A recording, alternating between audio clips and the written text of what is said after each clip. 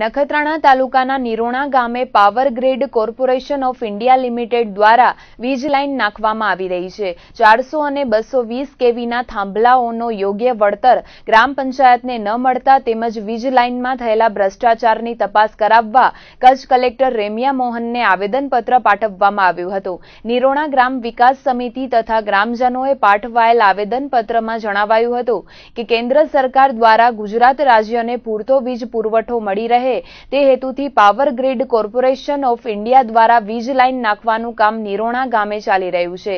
તેમાં ખેડૂતો કે ગ્રામ પંચાયતને યોગ્ય વળતર મળતું નથી।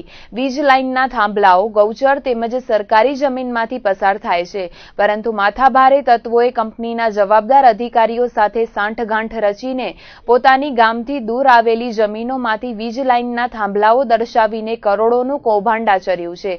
ગ્રામજનો દ્વારા ગૌચર જમીન તથા સરકારી જમીનમાંથી વીજ લાઇનનું વળતર ગામના વિકાસ તથા ગૌશાળા માટે વાપરવાનો નિર્ણય કરાયો છે, પરંતુ ભૂમાફિયાઓની નજર ચરિયાણ તેમજ ગાયોની જમીનના વળતર પર છે, જેથી આ કૌભાંડ આચરાયું છે।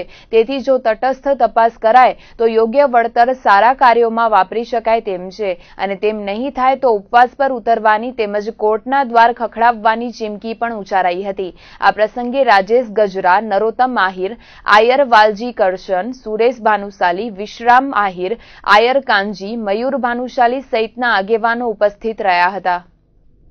પાવર ગ્રીડ કંપની જે કેન્દ્ર સરકારનો સાહસ છે, પાવર ગ્રીડ કંપની દ્વારા ત્યાં સીમમાં બધે થાંભલાઓ નાખવામાં આવે છે। એ લોકોએ પાલનપુર પાસે સબસ્ટેશન બનાવ્યું છે વીજને સ્ટોર કરવા માટે। એના માટેની જે લાઈન આવે છે એનામાં જે આવતી નિરોણાની સીમ, નિરોણા ગ્રામ પંચાયતની સીમમાં પણ વીજ પોલ ઊભા કરવામાં આવેલા છે। એનામાં જે ગ્રામ પંચાયતની સીમ છે એની અમારી માંગણી એવી છે કે જે ગ્રામ પંચાયતની જે સીમ છે એનો જે પણ સરકારશ્રી દ્વારા જે નિયુક્ત થયેલા જે પણ પેમેન્ટ છે એ ગ્રામ પંચાયતને મળવું જોઈએ અને ગ્રામના વિકાસમાં મળવું જોઈએ।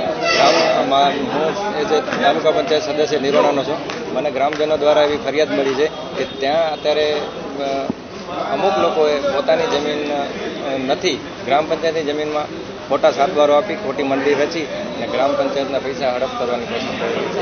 એટલા માટે કલેક્ટરશ્રીને આજે આવેદનપત્ર આપવાની ફરજ પડી છે।